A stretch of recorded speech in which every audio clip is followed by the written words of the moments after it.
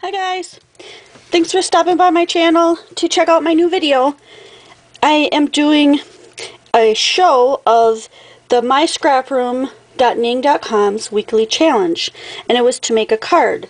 And we had, I'm kind of looking behind me, so if my voice trails off, that's why. I don't want to miss pointing out anything that was required for this card. Number one, it had to be Valentine's Day. We had to use either red, pink, white, or cream, or mix of those colors, but we had to have one of those colors be a dominant color, so mine is red if you can't tell. We had to use a doily. So this is my doily right here. I have more doily inside my card. We must use lace.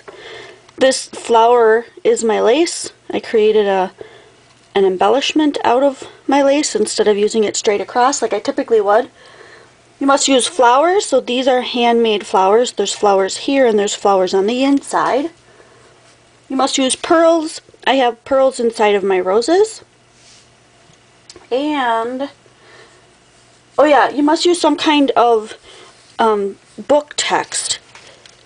So if you look really closely on this piece of top paper here, try not to move too much, you can just see the text popping through. I used a Cuttlebug to do the raised dots, and then I used a brayer to roll the black on top of the dots to make them stand out, and then I edged the edges in a red ink. I think it was Classic Ruby Red from Stampin' Up. Yeah, Classic Ruby Red from Stampin' Up. It matched the best with the paper I used.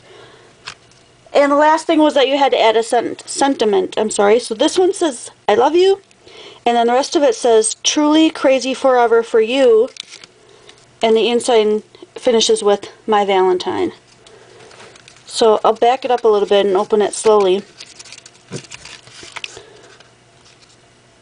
The card looks like that. And then when you open it up to the first layer, she wanted layers and romance. So the wings spread out to reveal two little hearts that I handmade and embellished with some little fuzzy string and a couple of punched circle parts. And then the next layer is a really neat paper line that I had. And then the third layer, there's another piece of the doily that was required. And I cut out some more of those flowers, grunged up a couple of them, stamped on that one. You can also see that flower has some of the book printing on it. And a Valentine tree that grows hearts. Sorry you can hear my Ning friends dinging me in the background. There also was a layer here, I don't know if it's going to pick up, I think it will, that of acetate that I Cuttlebugged and then inked very, very lightly white and a light pink. And at the very top, the last thing I added was a little fuzzy heart on a card just so people could write their own sentiment or to and from, whatever they want to add. So this layer closes up,